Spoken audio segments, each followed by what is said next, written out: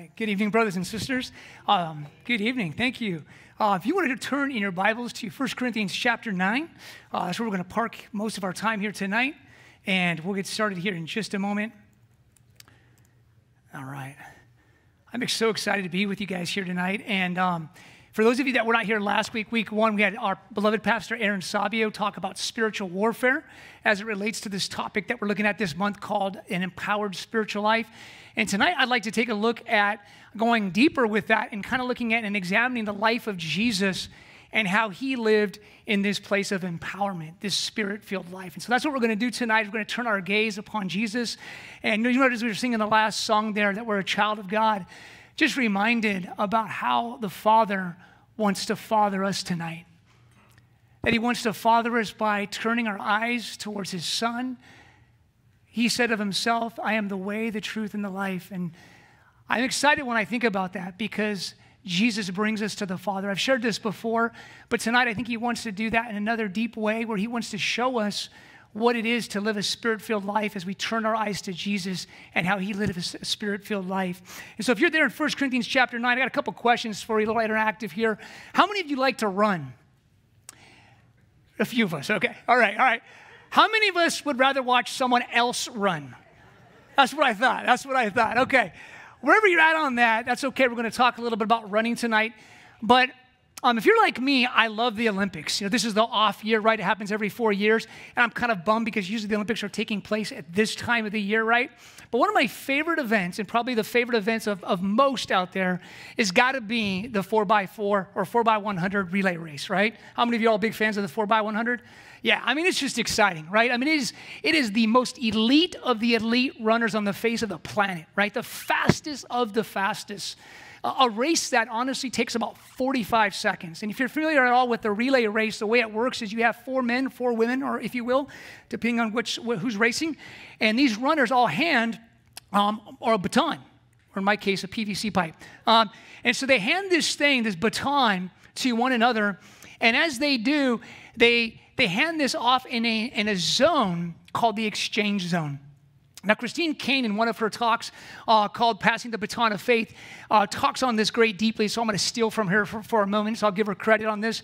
She talks about this thing called the exchange zone. The way the exchange zone works, it's about a 20-meter, is all it is, zone in which they have 20 meters to hand this baton from one runner to the next runner. Usually it's done within 2 seconds. It's lightning quick. If they pass it outside of the exchange zone, either before or after, the team is disqualified. Everything hinges upon the exchange between these runners. There's 4 runners, there's 3 exchanges, and it has to be absolutely seamless. If you haven't had a chance to watch it, I encourage you to watch it. It is just an absolute art of beauty. And we're going to talk about this idea of an exchange zone, but I want to kind of tell you a little bit about some history behind it because I think it kind of sets the tone for where we're going at. I love watching the 4x100, as I said before. The women's team has been phenomenal. Since the inception of the modern Olympics, they have been a powerhouse. During the 90s, they just ran away with it, but in 2000, there's a turn made, a new trajectory, a trajectory that they wouldn't have wanted. You see, in 2000 in Sydney, the women's 4x4 100 team was the fastest team on paper. And this is something they were accustomed to. They were expected to be the best of the best. They were expected to win. And in Sydney, some of you might remember this Olympics year, on one of the exchanges, there was a sloppy exchange. A sloppy exchange between a couple of runners, and they end up coming in third. And they failed to achieve the Olympic gold. For them, it was a complete, even though they were on the stand, third place just didn't cut it for them. Fast forward 4 years, 2004, we're now in Athens, right? Some of you might remember this. In Athens, again, the fastest team on paper, the women's 4x100 team, would blow everybody out of the water. But on the second exchange, pardon me, let me look at my notes here. Marion Jones, maybe you remember that name, right? Day before that, right, she had long jumped 11 times. She's super tired, right? This is something always they're a concern about when they're running, is the different events and when they do these events. But the day before, she had jumped 11 times.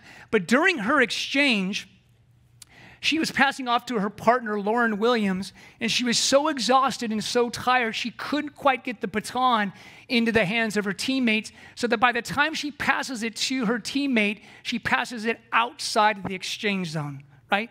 The team is disqualified. They failed to win the Olympic gold. Fast forward 4 more years to 2008, Beijing. Some of you will remember this.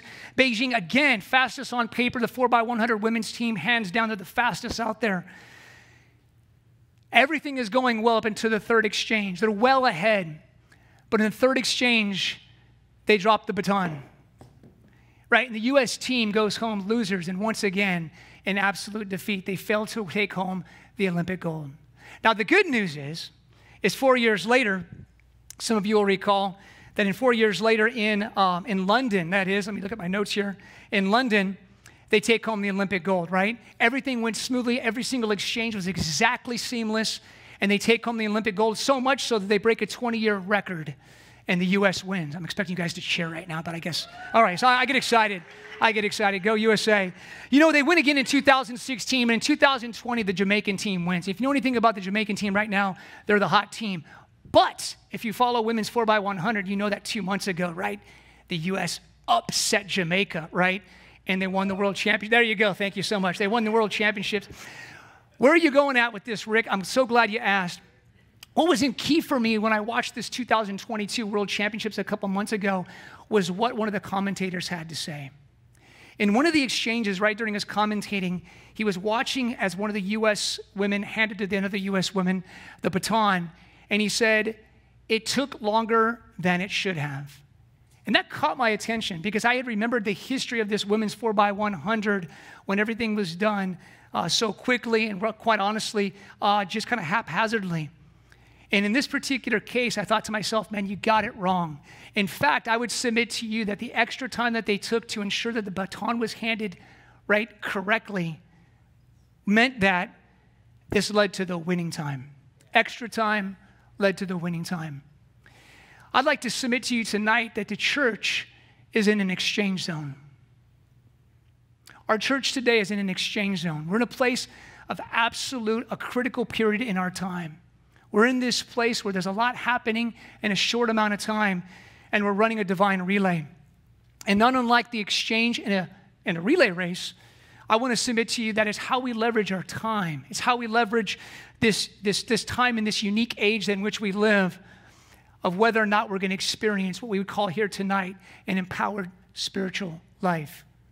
So tonight, I begs the question, how are we running our race? How are we living our race? You know, we talked earlier about, how many of us don't like to run, but the reality is, Scripture tells us, is that we're all runners in this race, aren't we? Right? We're all running a race. Your race might be different than mine, but we're all in it, right? We're all in this race. And we may not run physically, but we all run a spiritual race with much, much greater stakes and much, much more at stake and much greater rewards. As we'll see, the question really becomes is how can we run our race knowing that we want to live an empowered life? Turn with me again to 1 Corinthians chapter 9. And I love what Paul here writes. He writes in verse 24, "Do you not know that in a race, all the runners run?" Right? There's a divine relay race here, and we've got 100 people. We're all running our leg here. But only one gets the prize. Run in such a way as to get the prize. Run in such a way as to get the prize. Paul continues on in verse 25. "Everyone who competes in the games goes into strict training. They do it to get a crown that will not last, but we do it to get a crown that will last or endure forever." Verse 26, "Therefore I do not run like someone running aimlessly, and I do not fight like a boxer beating the air. No, I strike a blow to my body and make it my slave, so that after I have preached to others, I will not be disqualified for the prize." The idea that Paul is making here is not the idea that there's just one prize and we're in competition together as Christians over that prize, but rather there's a race that we're all running. And listen to what he says here, that it's about running in such a way. I'd like us to think about that tonight. How are we running our race? Are we running in such a way as to win the prize? Not against one another, not in competition with one another, not as if there is only one prize. The Bible says there's a crown of life awaiting for all of us who've trusted in Jesus. But the idea being is we're to run in such a way. I think if you're like me, sometimes when I go running, I can run just kind of carelessly without really thinking about where I'm going, maybe even, or how fast I'm running. I'm just kind of running. And that's just fine. That's fine. But when it comes to a spiritual life, time is of the essence. We're given 24 hours. Each one of us has 24 hours. The amount of days we don't know, God knows the number of days.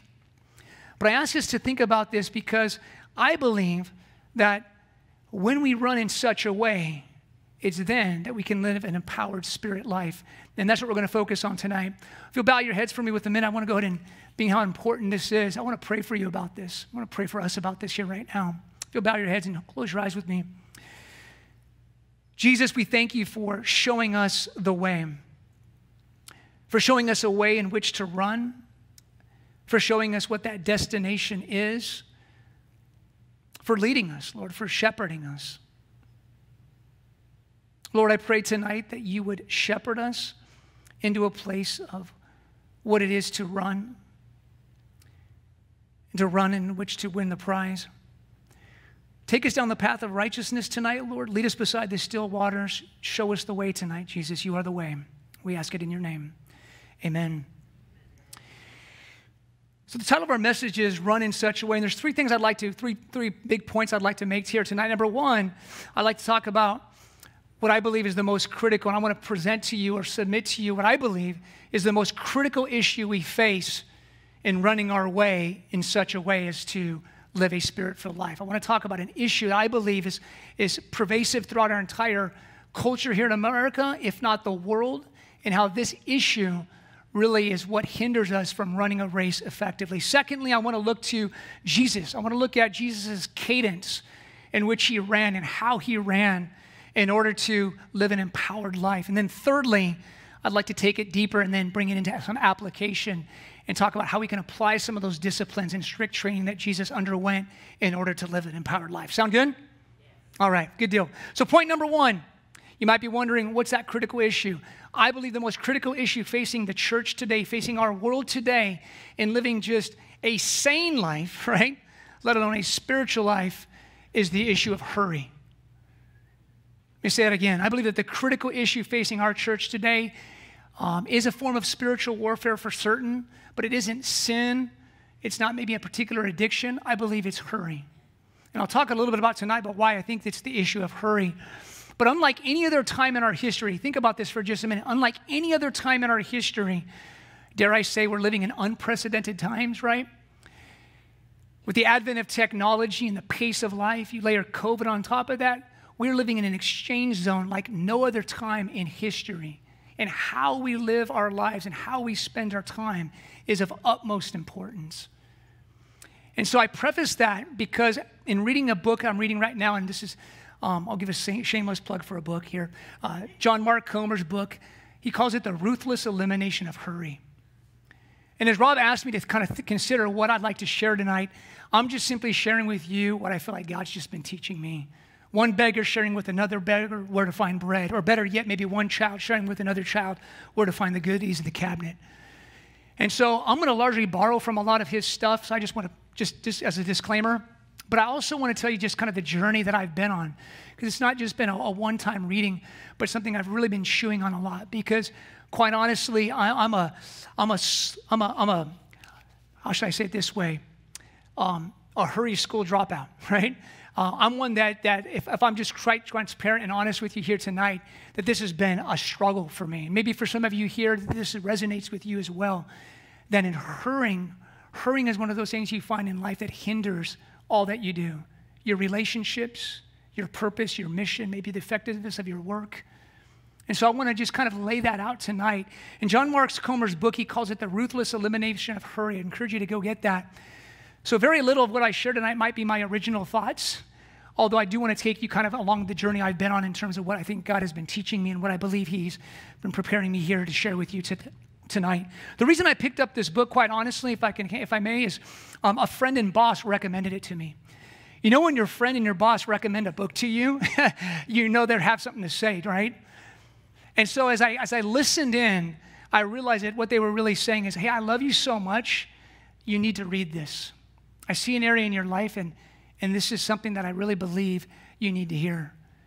And when they said it that way, man, I couldn't help but just think, all right, Lord, here am I, right? I'm going to open my heart to you. And as I began to read this book, and again, because what I saw in my life is I saw a person who was simply trying to do it all. Someone who was trying to be industrious, as if that's really even a Christian, characteristic. But quite honestly, I was handling multiple job responsibilities, coaching, overseeing home projects, doing ministry at the church and in the home, trying to be dad and husband of the year. Maybe some of you can relate, right? Trying to shove 40 hours into 24-hour time period. Whatever that might look like for you, it's a similar story. It might be different activities, but I believe tonight that it's probably a similar story, though. Maybe different activities, but maybe the same story. Trying to do it all, fear of missing out, aiming for perfection, missing it all, must try harder, feeling disconnected from people, feeling maybe disconnected from your purpose in life, from God. And so I share that as all just a way for you to kind of maybe connect, or a way for you to kind of sit in that space alongside of me, because I don't believe I'm alone. I believe it's a nature of our culture. It's the cadence we live in right now, where it's go, go, go, do, do, do. How much can you get through? How many things can I check off my list? In the midst of it, we miss it all. In his book, Comer recalls a story of his mentor, John Ortberg, whose mentor was a guy by the name of Dallas Willard. Ever heard of him, right? Pretty famous dude.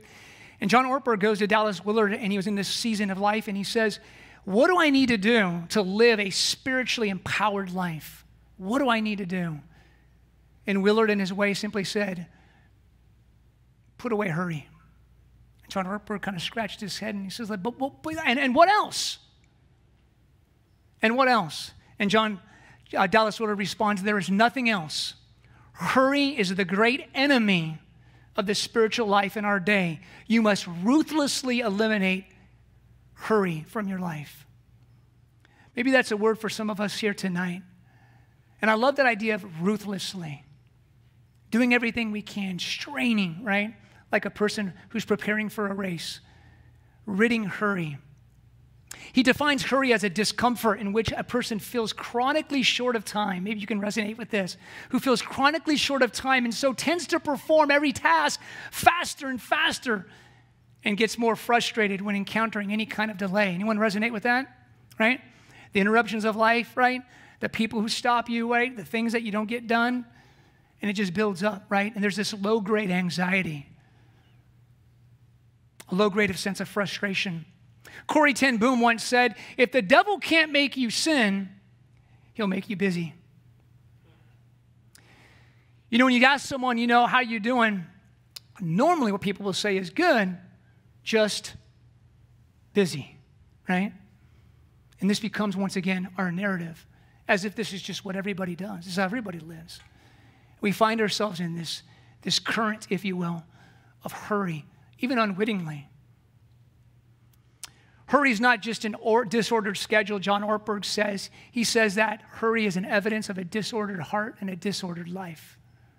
Man, that struck me hard. It struck me hard. So point number one in summary, busyness and hurry can disrupt the rhythm of our race. It's like the baton that gets dropped, or we don't quite have enough steam to get it to the next person, or we just simply are disoriented.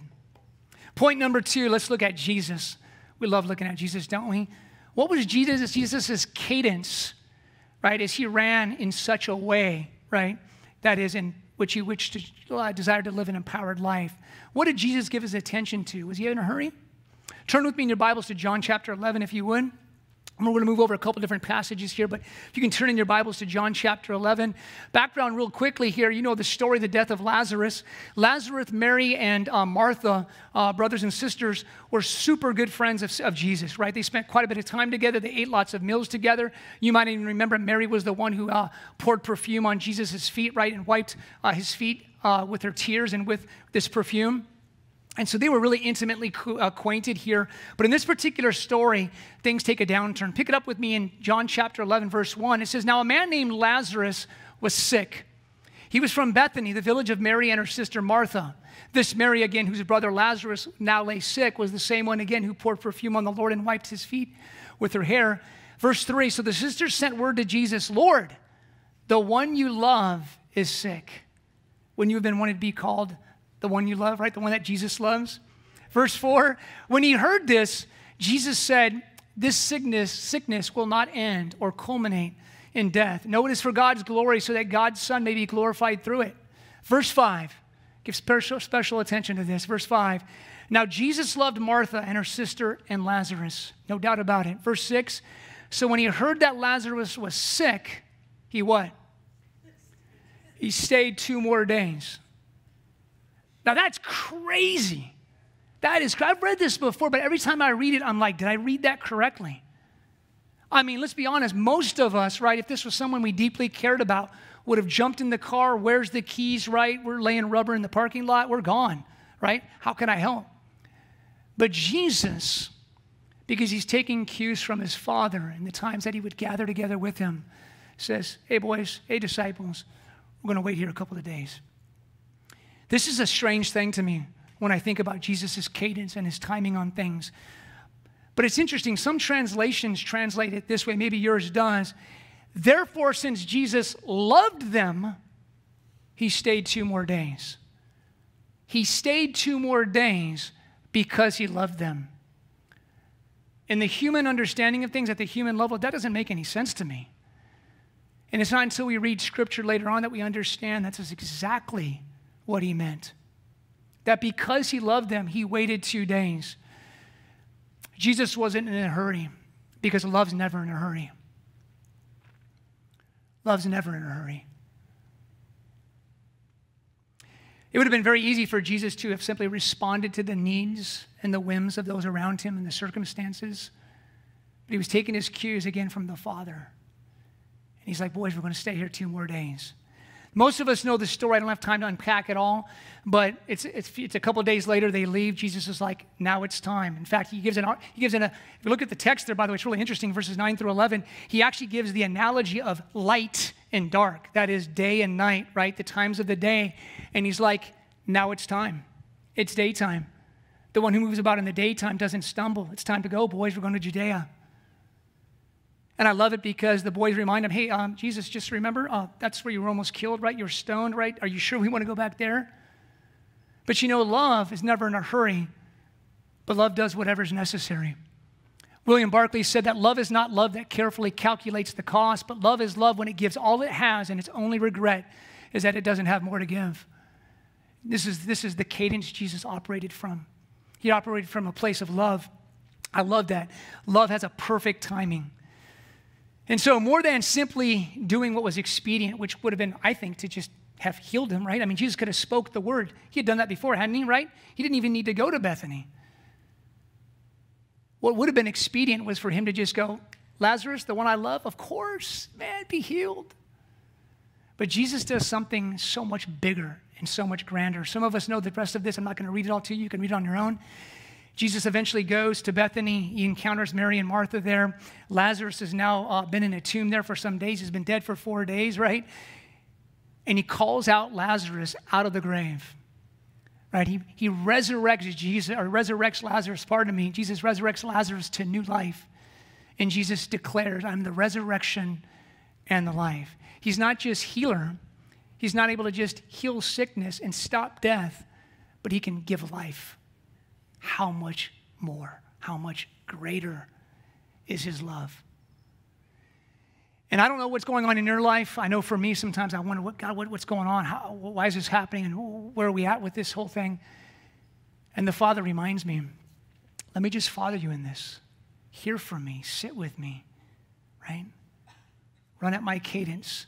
And as you do, I'm going to give insight and understanding about what we're doing and when we're going to do it. Amen? And so what we find in the story here is that the urgent is seldom important, and the important is seldom urgent. Jesus isn't moved by the urgent. It might be urgent to everybody else, but he's moved by what's important. And so Jesus, I love this, he's so fiercely, and I love this word, fiercely present to people and circumstances. Time will probably fail us to get much deeper here on this, but there's stories of course, Jairus and others, and the woman there with the issue of blood flow, right, where Jesus is, quote, interrupted, right, and he's able to pivot, and he's able to just, at his own cadence, direct his attention to the person in front of him. Can we do that in our lives? Are we able to pause and pivot and be present to the people that God puts in front of us?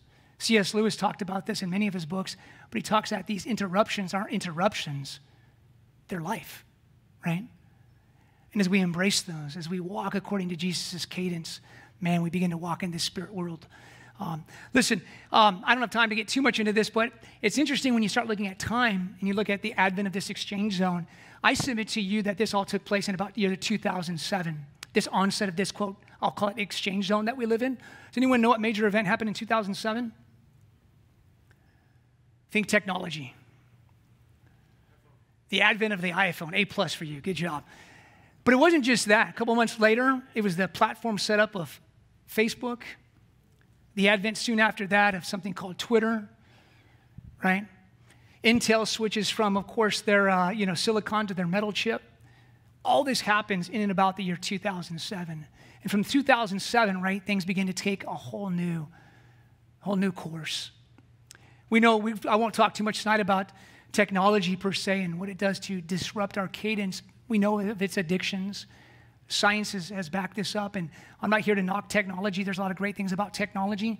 And so I just ask you to kind of think about the way that this technology may interrupt your cadence, may interrupt your race. You know, we know that it steals our time and attention, and it's intentionally designed to do so.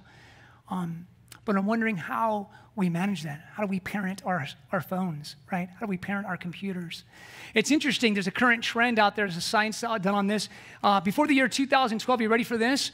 It was said before the digital revolution, right before 2007, going back to 2000, that the attention span of the average human being was 12 seconds. You guys are doing much better than that. If I haven't put you to sleep yet, amen. It's about 12 seconds. After the year 2007, it dropped to 8 seconds. The sad part of that is they've tested goldfish, and goldfish have an attention span of 9 seconds. We've gotten beaten by goldfish, friends, right?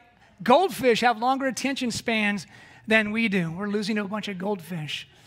But you know, what is all this distraction, addiction, and pace of life doing to our souls? Scientists have now begun to call this hurry sickness, and they've labeled it a disease. It's an actual thing. Look it up.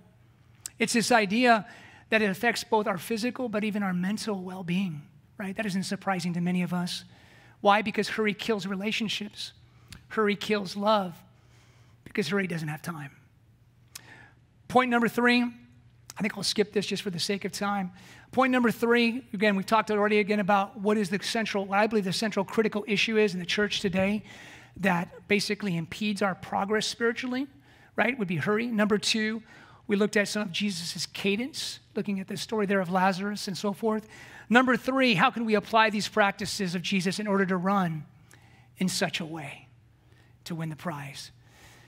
Well, of course, the answer simply, of course, is to look at Jesus. And so let's do that right now. Some of us know the passage all too well, but when Jesus says to his disciples after a time of a lot of busyness, right, a lot of work, he says to them, right, take up my yoke, right? Take up my yoke. Come to me, all you who are weary and heavy laden, and I will give you rest. Many of us have studied this before, so I won't go into great detail, but yoke would be possibly the last thing you would expect, right, to put on someone, right, the burden when someone's already tired and downtrodden. But it's also interesting that the word yoke was really kind of a terminology used back in Jesus' day to speak of the rhythms of a particular rabbi, his teachings. So to take upon a yoke of an early rabbi in the early first century was the idea is that you were taking upon his interpretations of the reading of the Torah, that you were taking upon his settings of teachings in order to be what it is to be human, right? His lens by which to see the world and his place in it on issues, everything from marriage and divorce to taxes and you name it. And so a yoke would be how you shoulder a load. Jesus' disciples, or in the Hebrew Talmudim, understood that to take up the yoke would be this idea of apprenticing yourself under Jesus, right? To bring yourself under a place of simply being under Jesus as a master and you being an apprentice. And I think it's really cool when you think that most disciples, if you chose to follow him in those days, would apprentice to Jesus under 3 things. So as we look at tonight, applying this, the way to organize your life, right, under a particular rabbi, right, that is to yoke yourself with him. You would want to be like the rabbi, be with Jesus. Number 2, become like Jesus. And number 3, do what he would do if he were you. Let me say that again for those of you that are taking notes. If you were truly going to, quote, place yourself under the yoke of a rabbi, under his teaching, and submit yourself to him, right, as master, as teacher, you would try to be 3 things. Number 1, be with Jesus or that rabbi, become like Jesus, and do what he would do if he were you. And the whole point of apprenticeship is simple. It's to recover your soul, to recover who you really are, right? That warped place of who you are being put back together. And Jesus often called this, right, living life to the full. The New Testament writers call it salvation. That word, same word salvation, interestingly enough, is the word that we get in the Greek, soteria. It's actually the word healing. So whenever the Bible talks about this word, right, it uses this word, it speaks of both salvation, right, and healing. In fact, it comes from the Latin word salve, right, or ointment that you would give or you would put on for a burn or a wound. And so it's interesting that Jesus, in talking about his yoke, right, would also be this idea of applying healing to your body or salvation, right, or ointment to your body. In Matthew chapter 28, the passage we were referring to earlier, I love the way the Message Bible puts it. Are you tired? I ask you tonight, are you tired, worn out, burned out on religion? Come to me.